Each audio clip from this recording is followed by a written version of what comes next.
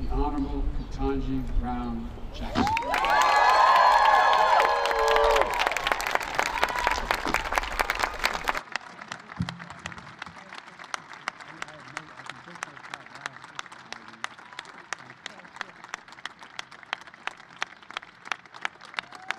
Thank you.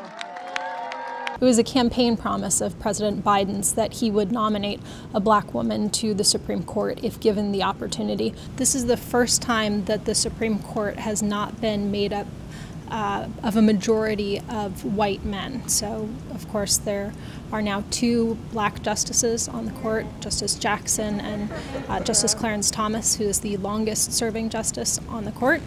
And, of course, now there are 4 women on the court for the first time ever.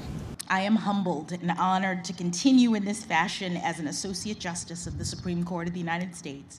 Justice Jackson obviously is joining a court that has just issued some high-profile and certainly contentious, divisive within the court decisions.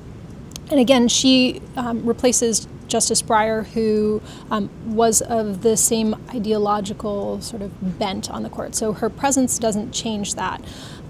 With everybody stepping away from the court for the summer, will that sort of lower the temperature a little bit?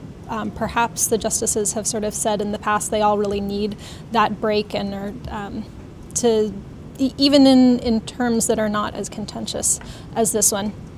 The Supreme Court has just finished up a term with some very big rulings, obviously the ruling overturning Roe versus Wade and a big guns decision that conservative justices were in the majority in both of those decisions.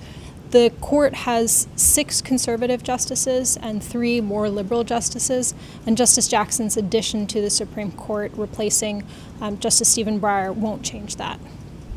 Justice Jackson is a graduate of some very impressive schools. She went to Harvard as an undergraduate. She studied law at Harvard University.